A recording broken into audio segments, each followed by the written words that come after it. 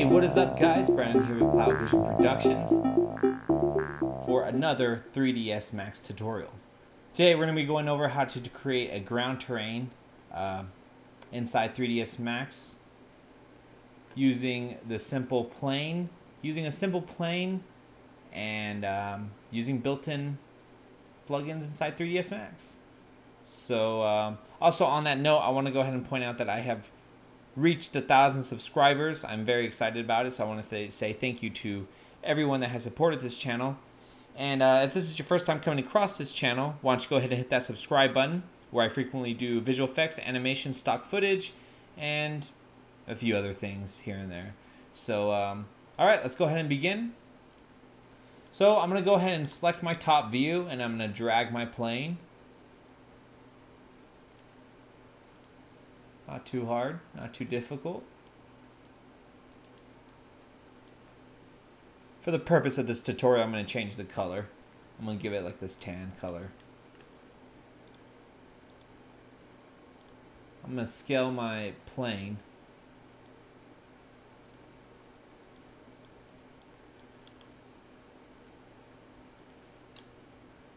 This is a pretty fun way of creating ground terrains. You don't need I don't know if most people realize, but you really don't need other plugins to create a ground terrain.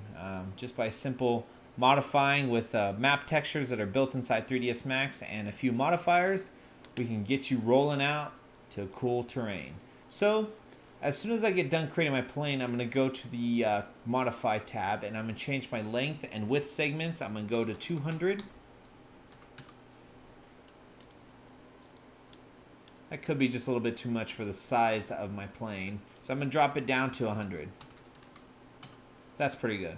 That's a pretty decent amount of planes, segments. Okay, so under the modifier list, I'm going to select Displace under D, as in displace. Okay, so I'm going to select Luminance Center.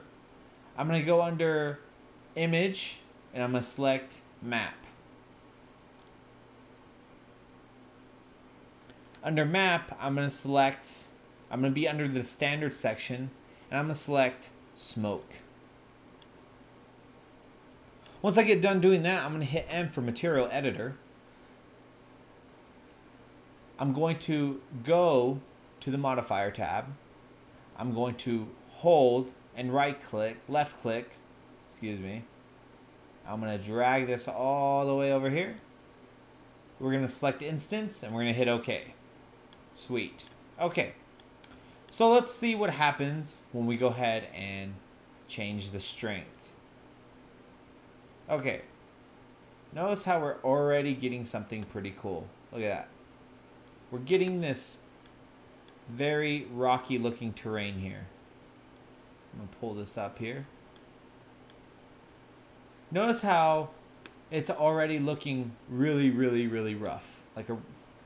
This looks like Mordor. Like, I feel like I could see Frodo and Sam right now walking over to Mordor or something.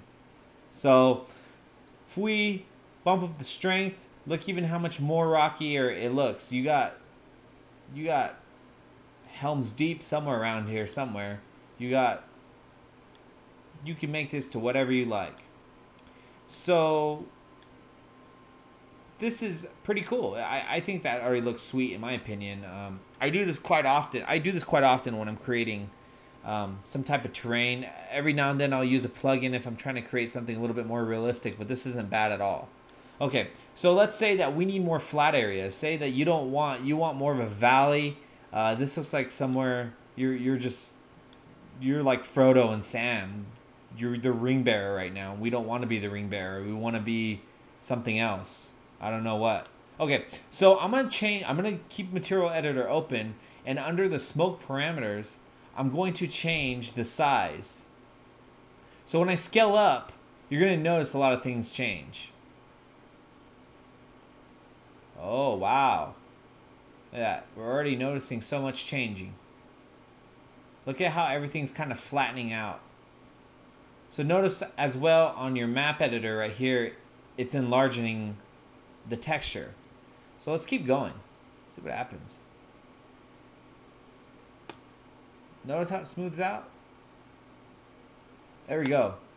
So now we have a much more smoother look right here.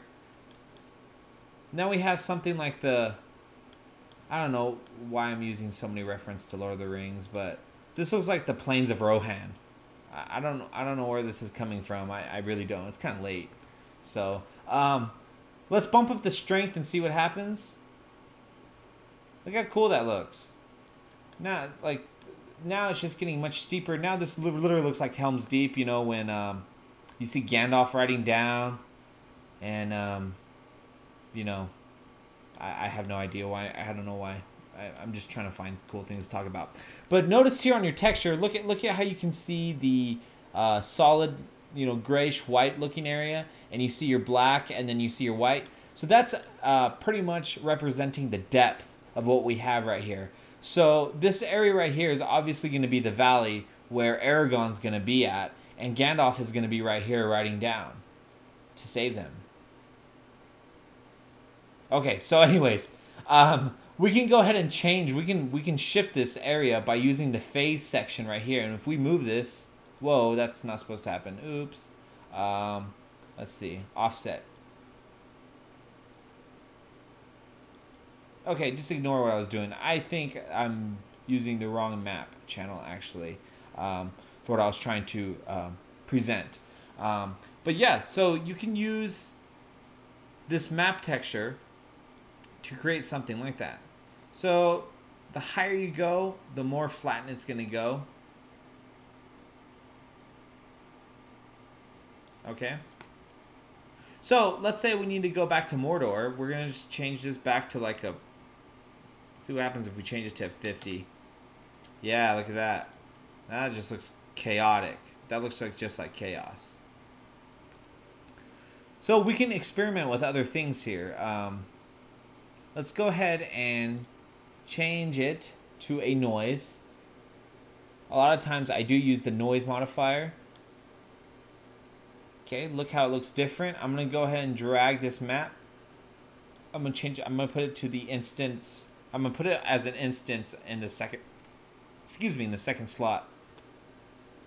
Okay, so we need to adjust this to get the darker areas solid dark. Right? Right. I'm going to change it to a turbulence. Okay. I'm going to size it up. Notice how it's already changing. And then you're going to see that change right there as well. So now if we change the high section, that's going to change a lot of things. Notice how that happens? Okay. So when I affect the low, notice how a lot of the areas have just gotten completely flat. This is a great way to create flat, solid valleys. If that makes any sense, like complete straight ground planes, just for a great spectacle view. So if we want to add more mountains, so to speak, we're going to change the size of it and bring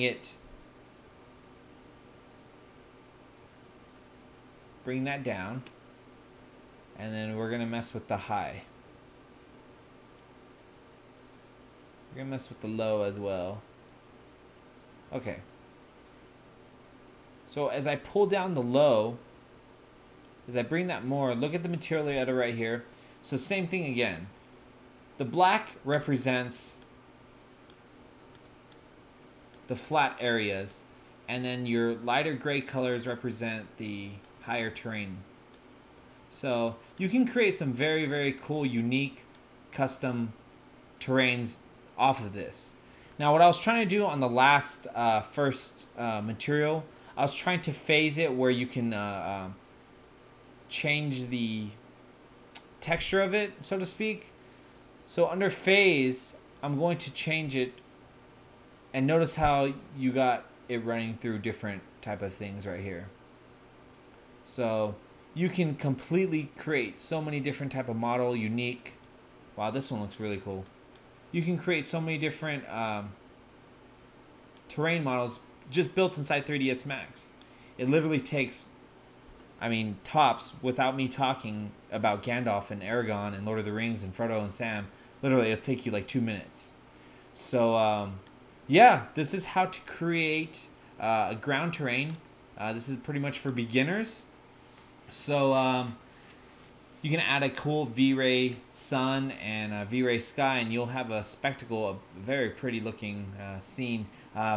If you don't know how to do that, check out the video after this one, where I teach you how to use the V-Ray sun and sky for beginners.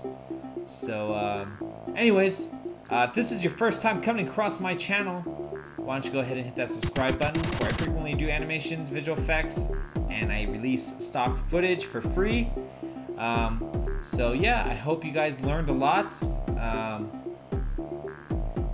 But yeah, this is how to create ground terrain with built-in plugins with 3ds Max. So my name is Brandon with Cloud Vision Productions, and I'll catch you guys later. I hope Frodo and Sam make it through Mordor. All right, later guys.